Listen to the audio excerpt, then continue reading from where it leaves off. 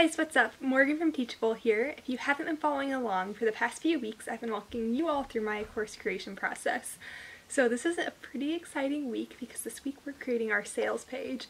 And I mean, sales pages are super important because without them, you can't sell your online course. So I've been looking forward to this since day one. I'm super excited to share my tips and tricks for you, show you guys my sales page, and hear what you guys have to think and what you'll be doing with your page. So first off, sales pages are super important. It's not something just to throw together and not think about. Honestly, your sales page can make or break things for you. If you've got a really good sales page, people who are on the fence are going to be pushed over. Whereas if your sales page is just kind of like, meh, like here's what my course is, buy it. People who aren't totally convinced at this point are going to be like, okay, well, I can live without it. So nailing your sales page is super important. And that's what I want to help you guys do, because I want you all to have super successful launches. So we can kind of talk about what makes a good sales page and what makes a bad sales page, kind of the more negative side of that. Things you definitely should include. We can look at some examples of different sales pages and talk about what makes them great. So I guess I could just kind of dive into talking about what makes a good sales page now. So one big mistake I see course creators make is that their sales page isn't benefit driven for their audience at all. They're saying a lot of things like, I am showing you how to do this, I'll teach you how to do that, I made a worksheet on, this or that. And with their audience though, they're just kind of like seeing the course creator talk a lot about what they did, but they're kind of thinking, so what do I get out of this? So instead of saying, I did this, you should say, you're going to get this from taking my course. So for example, with my course on Instagram themes, I can say, I'm going to show you how to make an Instagram theme. And my audience, they're going to be like, cool, like why does that matter? Like why do I want that? So instead what I would say is, by taking this course, you're going to learn how to create a cohesive, Instagram theme that's going to strengthen your brand and make you look more professional. Like I'll probably polish it a little more than that, but that's just kind of like a quick contrast. Instead of saying, what, here's what I did for you, it's going to be like, here's what you're going to get from this course. If that makes any sense. You really want to make sure that your audience knows what the benefits are, because they might not know that. Like for example, my audience might not know that an Instagram theme is something that they want to strengthen their business. But once they, read my sales page, hopefully they're like, oh wow, I've never even thought about creating a theme. This is a new idea for me. I better take this course so I can get all these benefits mentioned on the sales page. So yeah, you just want to be very benefit driven. And also you want to catch their attention on your sales page from the start. You don't want to be like, oh, this is who I am, this is what I created, yada yada yada, and not talk about your course until like a third of the way down your sales page, because like on the internet people have such short attention spans, and like that's true. You probably have like 10 tabs open on your computer right now, and if this video starts to bore you, you're just gonna X out because there are millions of other things on the internet you can use to entertain you. So you've got to like be kind of snappy and get their attention right from the beginning, otherwise they're just gonna leave and kind of forget. So that means start talking about them and the benefits they'll get right away. Don't save it for the end. And your sales page is like the one place where it's okay to be salesy. It's a sales page, so it's kind of expected, And I think a lot of people, they're afraid of being salesy, and that's kind of where they might fall short because they're not pushing hard enough. They don't have those call to actions. They're not asking their audience to buy or telling them that this is the course they need to solve their pain point.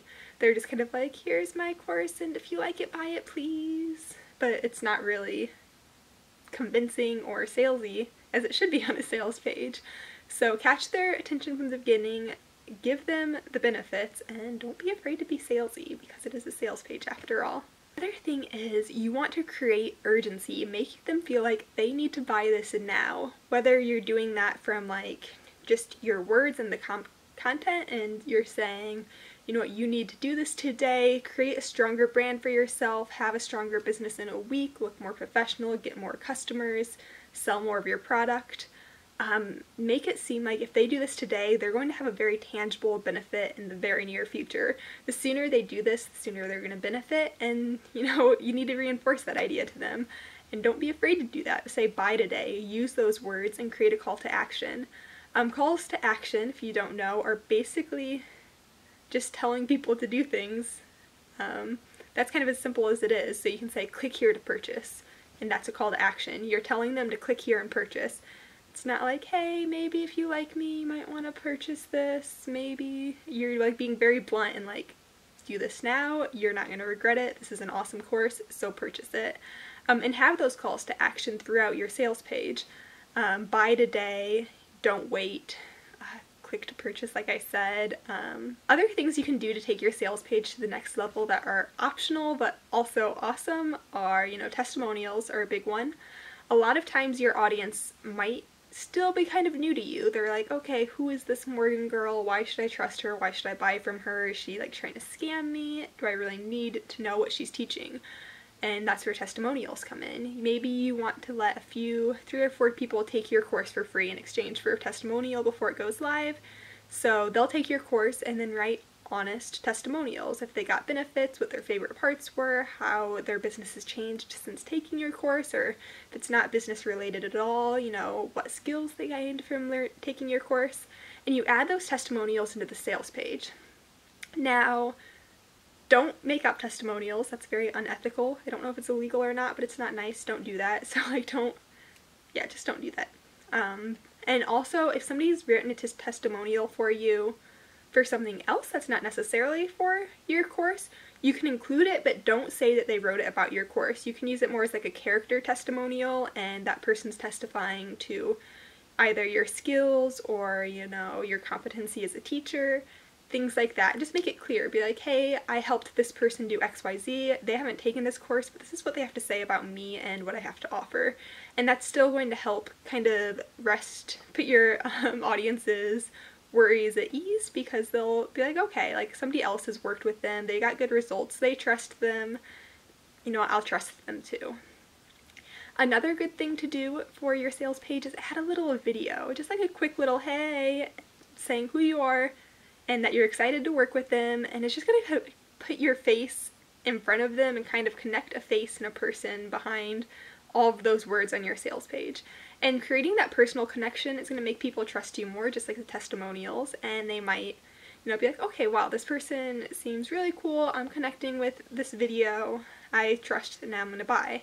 And of course that's optional too, but I think it's just like a little something extra that makes a big difference. Now here is a really important thing to establish trust, and that's offering a money-back guarantee.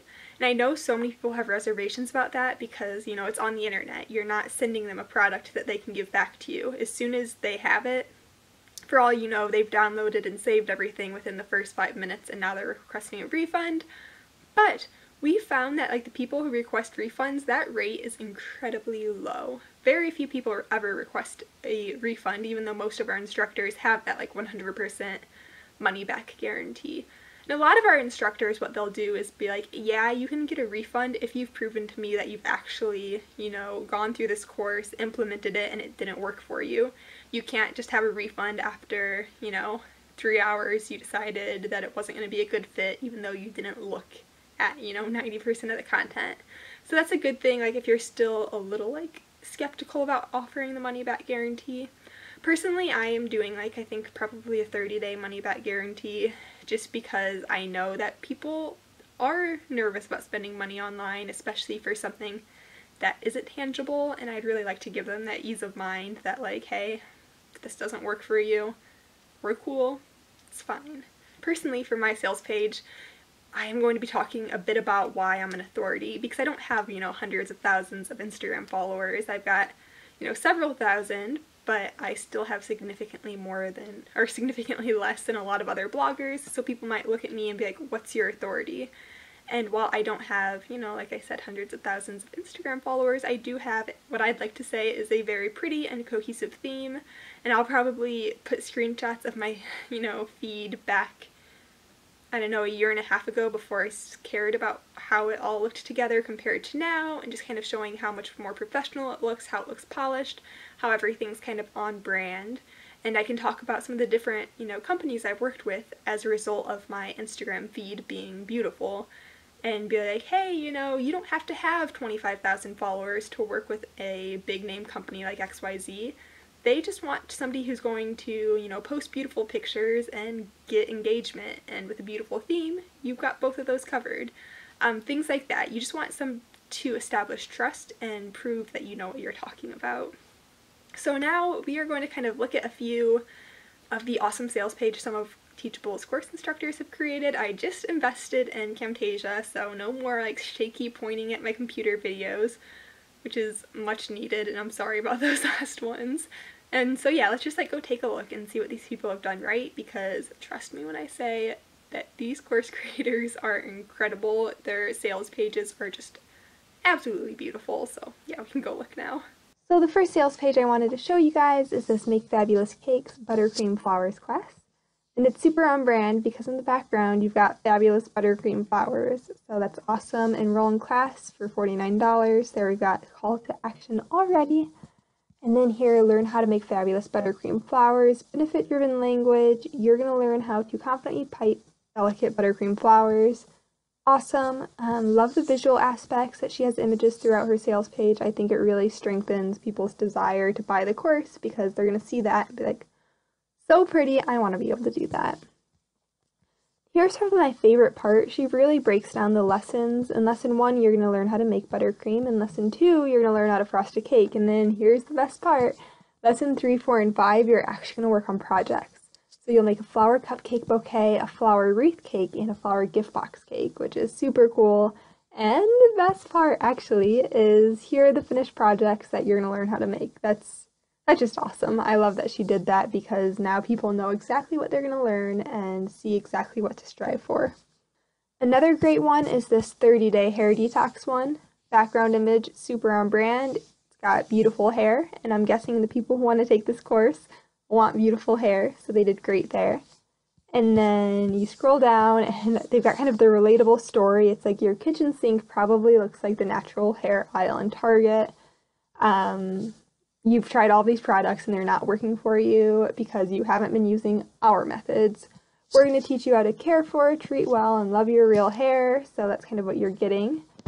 Third and final one has a different vibe. It's a lot more, I guess, clean lines and less imagery, but still very beautiful and powerful for what they're trying to accomplish. And, you know, you've got the purple logo up in the left-hand corner and more purple throughout the sales page. Looks beautiful, looks awesome. Very benefit-driven language here. Become the AngularJS master. I think we all want to become a master in whatever it is that interests us, so that's very cool. This course is going to give you skills so you can be a professional AngularJS developer. That's very powerful if that's what somebody wants to do, and this course is going to teach them. It's probably a lot cheaper than going to college for those skills. They've got their class curriculum here, and look at some of them have free previews, which is super cool, so people can get to know his teaching style, all of that. Meet the instructor. He is, you know, a developer, a JavaScript engineer, and Google developer expert. There are his credentials. Trust him. And get started now. Call to action. Cool.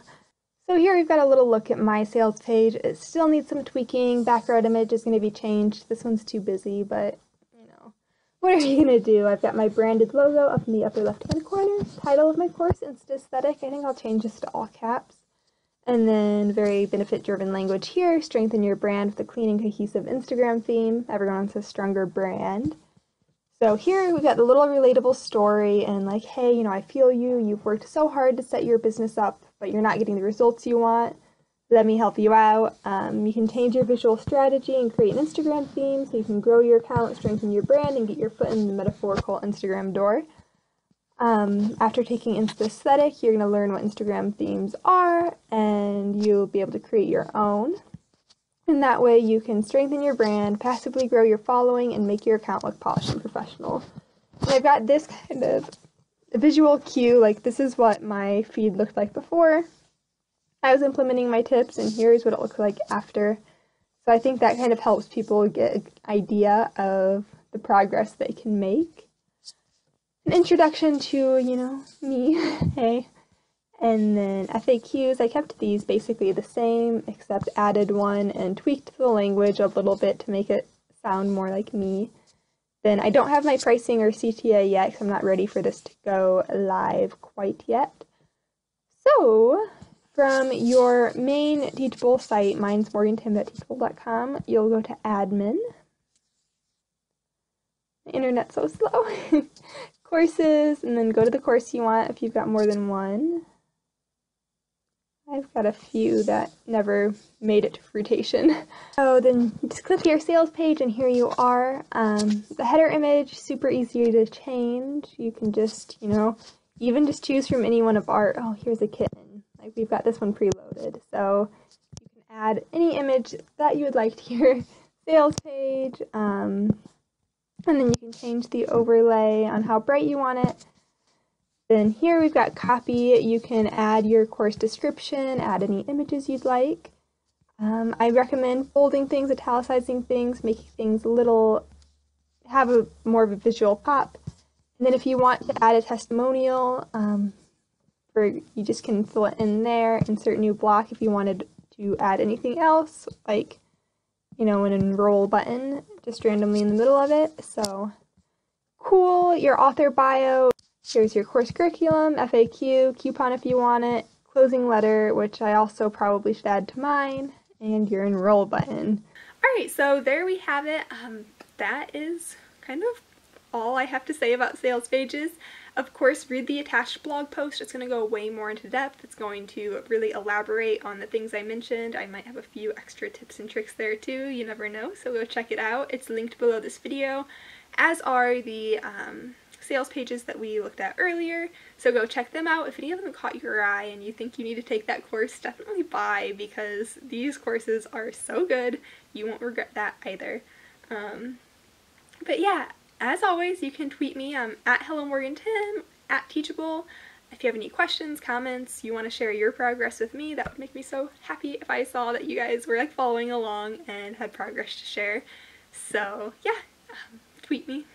You can also leave comments. I'll be looking there too.